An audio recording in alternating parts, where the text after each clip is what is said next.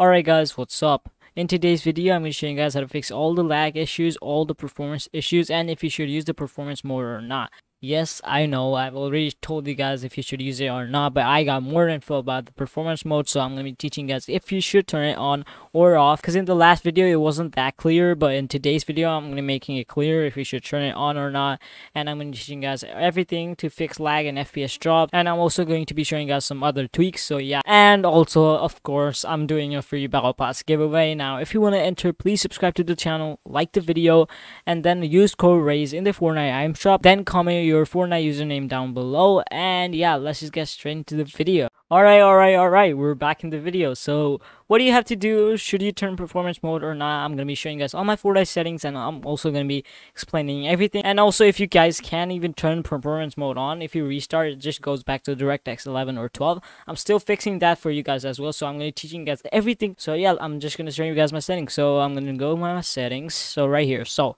display mode, just set it to full screen.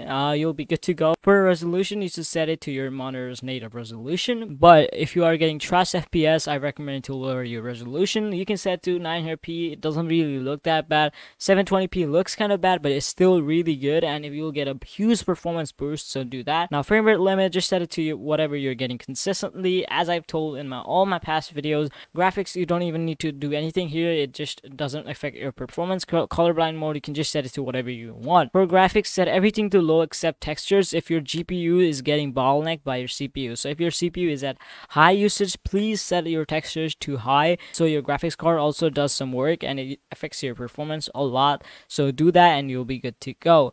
So what I recommend you guys to set the 3D resolution to is lowest. It should be at 80. Don't lower it than 80 because it will look bad, but yeah. So once that's done, over to graphics settings. VSync, of course, that should be turned off. Motion blur, turn it off. Show FPS, turn it if you want, turn it off if you don't. So now we're on running mode. Now I'm going to be teaching you guys if you should turn the performance mode on or off. So now if you're on a low-end PC, just set it to performance mode. Alright guys, so now for a mid-range PC. Now if your CPU has more than 4 cores, or at least 4 cores, you should turn off performance mode. So how do you check your cores?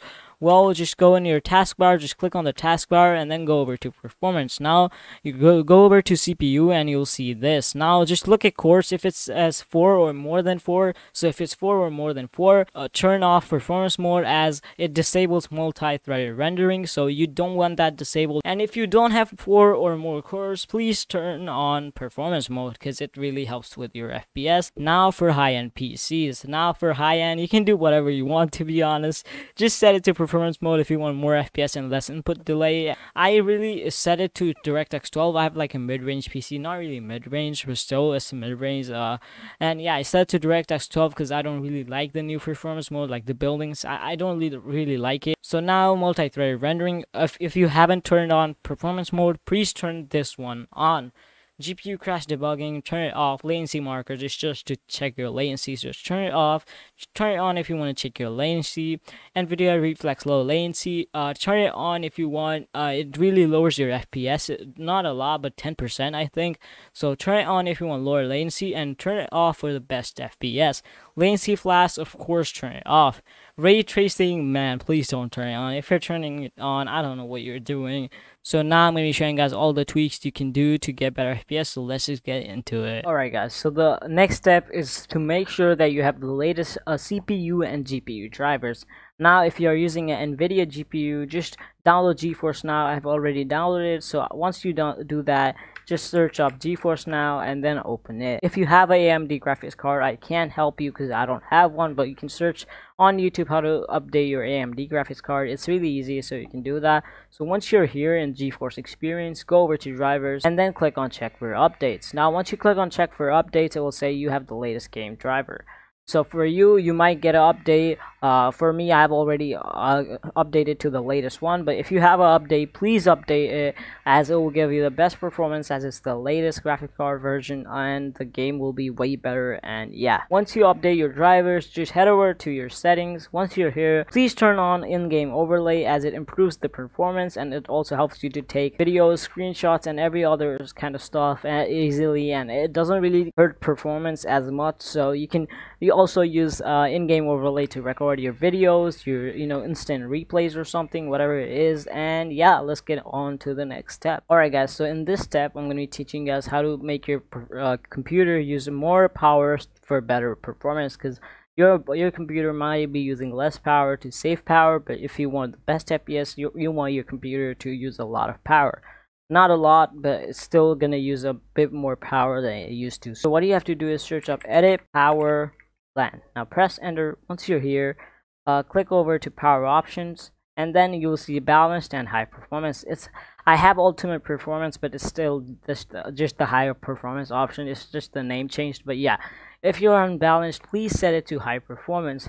Alright, so once that's done, just close the window. Alright guys, so in this step I'm going to be teaching you guys how to make your graphics card give the most priority to Fortnite. So when you're running the game, it'll be smooth and your graphics card will just focus on Fortnite and nothing else. So how do you do it, you may ask? Well, what you have to do is just search up, just go in your search bar and type in graphics settings. Now once you do that, click over to browse. So once you click that, just go over where you can install the game. I installed it in my C drive. So once that's done, just go over to Fortnite, then go to Fortnite game, then go to binaries, then go to Win64. Once that's done, you'll see all these things. Now what you have to do is just click on Fortnite client Win64 shipping. Now once that's done, just click on it, click on add, and you have added it. Now what you have to do is go over and click on options, and then click on high performance, and then save. I've already done it, so I'm going to remove it, but yeah, you should do it and it will really help your performance. Alright guys, so this is the next step, and now this tweak is to fix the stutters and input lag. And yeah, I found this tweak from Adamax. Thanks to Adamax. His link will be in the description. Please subscribe to him. But yeah, this tweak is really helpful. I just tried it and it really affected my performance and also gave me less input lag and better FPS. Like just a little bit, but still it's gonna reduce all the stutters and stuff. Alright, so how do you do it, you may ask? Well, just go in your search button and then type in registry editor. Now you'll see this, so just click on open, and if it asks you to say yes or no, just click on yes and this will open. So guys, what you have to do is go over to HKey local machine, click on the arrow thing, and then find system, and then again click on the arrow thing. Now go over to the current control set, click on it, and then go to controls. Now scroll down till you find priority control, click on it, and then you'll see these three files. Then just double click on the Windows 32 priority separation, and then set the value to 28. Make sure it's hexadecimal, not decimal. Make sure it's hexadecimal, and when you set it to 28, it's gonna give you the least input lag, and it's also gonna be help you get less stutters. So yeah, do it and you'll be good to go. You also don't have to restart for this to take effect, so you don't even have to restart. Just go over in the creative match and check it out. It really works and it really helped me out. Now press OK and you'll be good to go. Now you can close this. Alright guys, so in this step I'm going to be teaching you guys how to fix stutters, and this step is going to really help you with the stutters and stuff. So what do you have to do? Well, alright, so just go in your file explorer. So now just find where you stored Fortnite. So for me, I installed it in my C drive, so I'm just going to go where my Fortnite is. So it's right here. So just go over to the Fortnite folder. It can be anywhere, so just find your Fortnite folder, go over to Fortnite, and then go to Fortnite game, go to binaries, go to Win64, and then you'll be here. So you need to find the application called Fortnite client Win64 shipping. Now just right click on it, click on properties. Once that's done, go over to compatibility. So once you're in compatibility, what you have to do is just check the disable full screen optimization.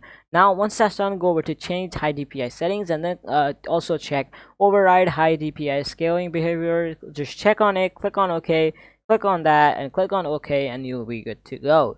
Now let's go over to the next step. Alright guys, so in this step I'm going to be teaching guys how to turn off background apps, so you can either stop background apps running, and which takes all the performance and stuff. So yeah, so what you have to do is just go over to your search bar and again go to settings. Once you're here, go over to privacy.